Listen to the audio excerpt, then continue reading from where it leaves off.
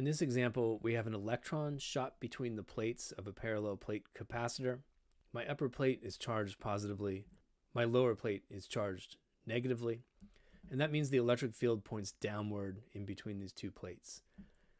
Now, there's a force exerted on the electron opposite the direction of the electric field. And the magnitude of that force is given by the magnitude of the charge times the magnitude of the field. So this is what causes a vertical deflection of the electron as it passes between the plates, that vertical electric force on the electron. And it's key in this problem to realize that what we're doing is totally equivalent to projectile motion, which we studied in Physics 1. And the reason why is that I only have a force operating vertically.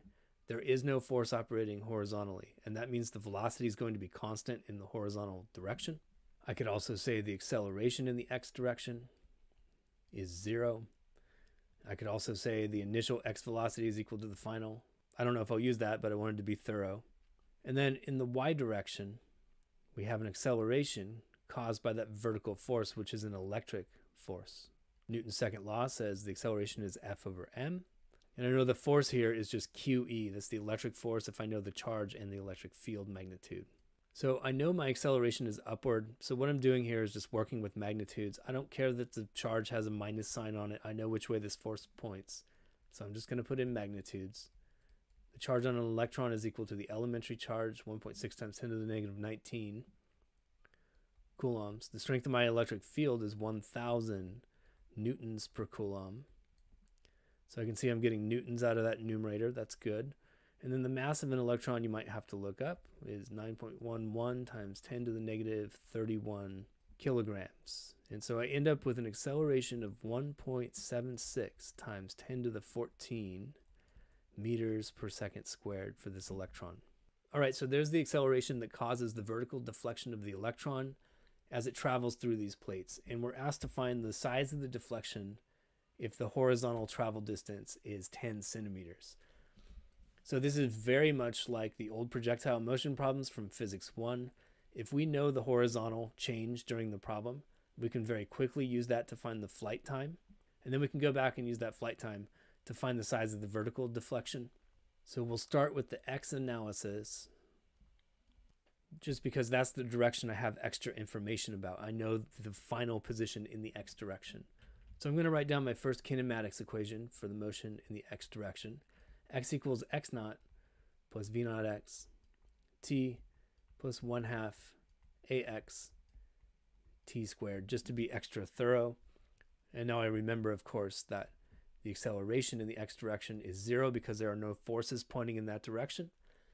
I don't lose anything by calling my initial position 0, so x naught is going to be 0. And really what I'm looking at is distance equals rate times time, and I'm trying to find time. That's going to be my final x position divided by my x velocity. And so I get 10 centimeters or 0.1 meters divided by 10 to the 7th meters per second. And this is something I forgot to mention earlier. 10 to the 7th is rather large, and so you might think you have to start worrying about special relativity. This is about 3% the speed of light. So yeah, special relativity would offer a slight correction to this problem, but we're getting a decent approximation by just pretending that it's classical. So I end up with a travel time of 10 to the negative 8th seconds.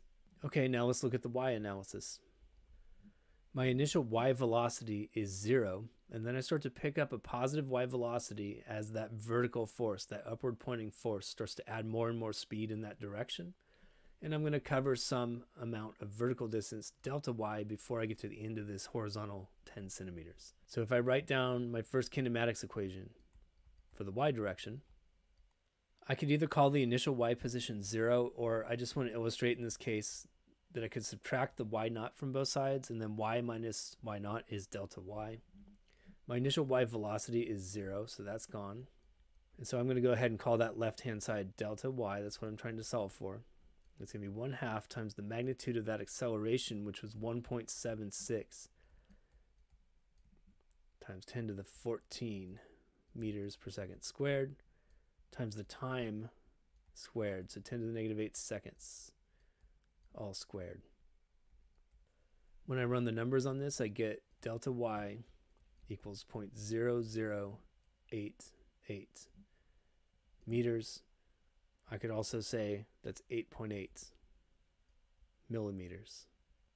So we're going to see examples repeatedly of how to deflect electron beams in this course, and taking two plates that are charged oppositely and using the electric field to steer the electron beam. That's one way to get it done. The other way is with a magnetic field, and we'll see that later on. If you find the physics content on Zach's Lab helpful, click on the Zach's Lab logo on the right to browse playlists and subscribe to the channel. I produce over 100 new videos per month, and subscribing is the easiest way to find new content. Thanks for watching.